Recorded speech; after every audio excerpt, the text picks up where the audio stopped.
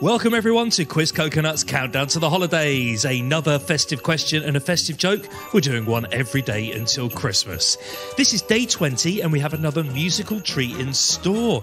As if the Jingle Cats a couple of days ago weren't enough.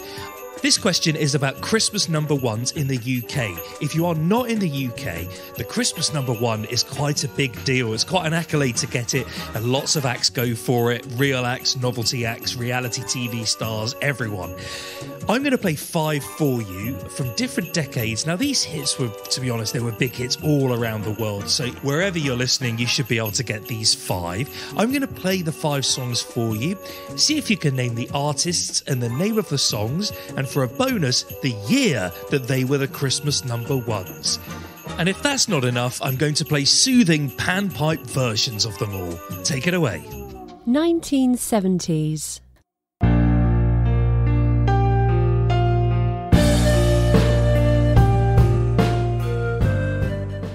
1980s.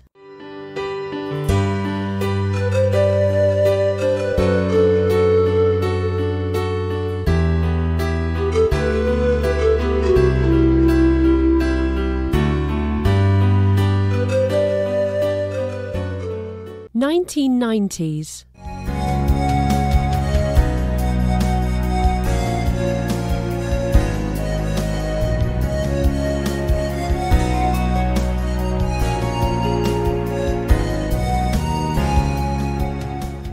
2000s.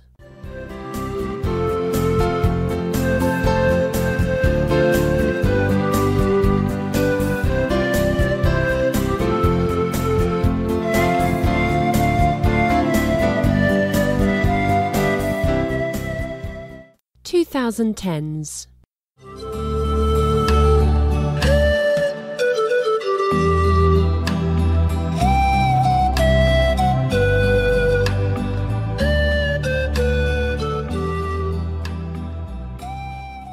'So we've given you the decades there. Thanks, Elaine, for jumping in. So, name the songs, name the artists, and the years. Rewind the pod if you need to hear that again, or leave it playing for today's bad joke. This is today's bad joke.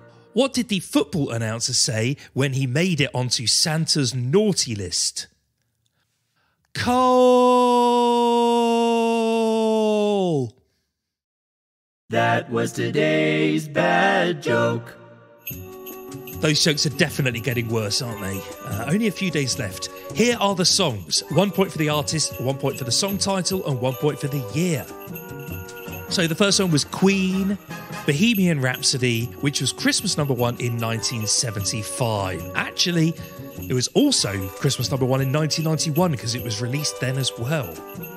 Number 2 was Always on My Mind, which was a cover version by the Pet Shop Boys, which reached Christmas number 1 in 1987.